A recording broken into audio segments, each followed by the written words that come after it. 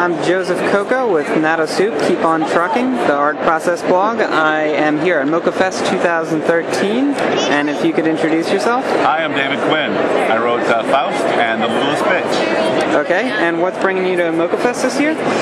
I've been here, I guess, 3 years in a row. And this is a special year because in addition to the Littlest Bitch, my not-for-children children's book, which you'll see in a minute, I'm also showing off the entire run of the Faust Love of the Damned story. See that? It's quite a spread on the table here. Are you getting some positive feedback from fans? Is this your first year at MoCCA? No, it's my third year. Okay. The Littlest Bitch book actually made its debut here a couple years ago, and it's kind of a perennial seller at this show. There's a real appreciation among this eclectic and interesting and educated crowd to understand the appeal of a book that looks like a children's book but is actually for adults. If you're ever a fan of Mad Magazine or Edward Gorey or the book Eloise by Kay Barker, then you kind of know what I mean. Or Kay Thompson, I guess her name was. I love you, honey. You gotta stick with mommy. Where's mommy? Okay, we're together. All right. Would you say that those were some of your inspirations for writing the book? Oh, absolutely. And I'm glad my family's joining me today. Yesterday I was joined also by the illustrator of this project, which is called Huge. That is the story of two sisters who love what they do, and what they do is contract killing. So we're working on that, and we're actually going to start that as an online illustrated interactive novel with links to music, links to maps, links to item things in the story. And hopefully also develop it for other media, including traditional print. I have a long history in print comics, working work for hire for the superhero companies in the 90s like Marvel and DC and Image. Okay. And focusing these days entirely on work that I own or co-own with my illustrators, which is really, I think, the way to go in a transmedia world. So you would say that the sort of new age medium of releasing comics in a digital form is what drew you away from the superhero industry? No, I don't know how familiar you are with the history of the superhero industry in the 90s, but there was a period when there was about 100 writers who could make a decent living, and I'm talking like six-figure salary, writing comic book scripts for Marvel and DC. That number is unfortunately now in this age of dwindling print and a distribution system that kind of committed suicide in the 90s. That number is probably down to a dozen. So I started a marketing company to do that as my major income job, and I retained creator-owned publishing and creator-owned content creation as my love job.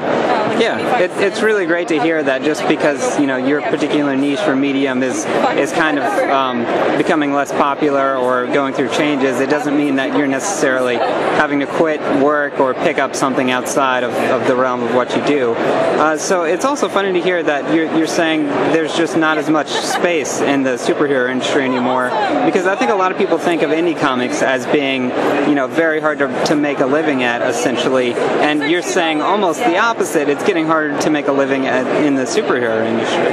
Well, it was for me. I mean, maybe my writing was just a little bit too eclectic. I've seen a lot of stuff online about a few diehard fans for my Doctor Strange, but I wasn't ever, the person that they'd come to write that third X-Men book or something like that. So maybe I wasn't, just had a different kind of voice and a different kind of content.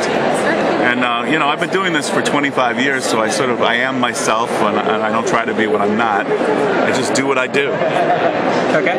Are you finding that some of your fans from your more superhero days have kind of followed you through into the indie industry, or is it just you're essentially starting from scratch or obviously you've made serious progress. I'm saying, where are you starting from scratch and had to actually build your presence in the industry world as well? That's a great question, but I think the answer honestly is both. I see a lot of people that followed me from the Doctor Strange days, and I also have a lot of people that have been alternative and independent and sort of, raw black and white adult comics from the start, those groups that appreciate Faust. And how did your process change? I'm sorry, I'll stop asking questions about moving between the industry soon, but how did your process change in between the two? Did you find that, obviously you said you were working in superheroes in the 90s, so there probably wasn't too much digital work going on then, but did you find that you moved to more traditional mediums when becoming an independent developer? Or did you basically just switch the mediums and now you own the work and your boss is different?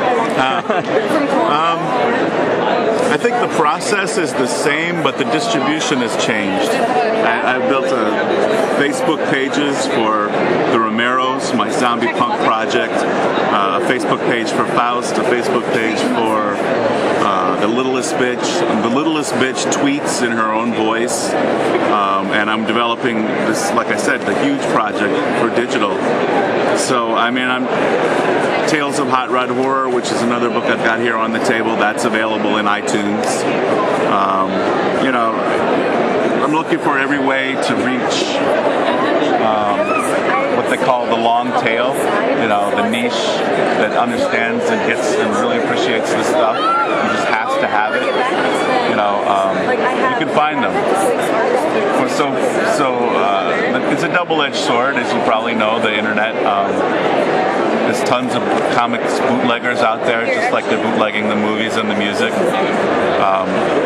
They get so accustomed to being able to get stuff for free, they don't even realize they're actually taking money out of the pockets of the creative people. So it's one thing to want to disintermediate a publishing company or a big corporation, but when you're stealing work online, you're actually stealing from the artist too, which is a shame. At the same time, it's a great tool, and it's great for reaching new readers and finding your audience. The Littlest bitch is on Amazon. Amazon didn't exist when I started writing comics 25 years ago. Right. If it did, I wasn't aware of it. I think they certainly weren't outside of the realms of books, and thus weren't that popular at the time, if they did exist, but I seriously doubt they did. So would you have any advice to someone, possibly a more established indie artist such as yourself, in coming to MoCCA? Would you recommend it? Look at everything. Don't be shy. Talk to people. Come say hi to me. Come ask me questions. Come take a flip through my books. Never be intimidated to talk to someone on the other side of one of these tables. Trust me, we don't,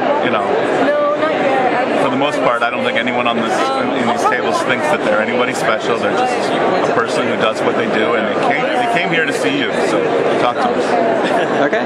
And finally, I know you said the Littlest bitch has kind of a reputation for being at MoCCA, and this is your first instance of releasing Faust in such a major form, but did you have anything else that you were promoting in coming to MoCCA this year?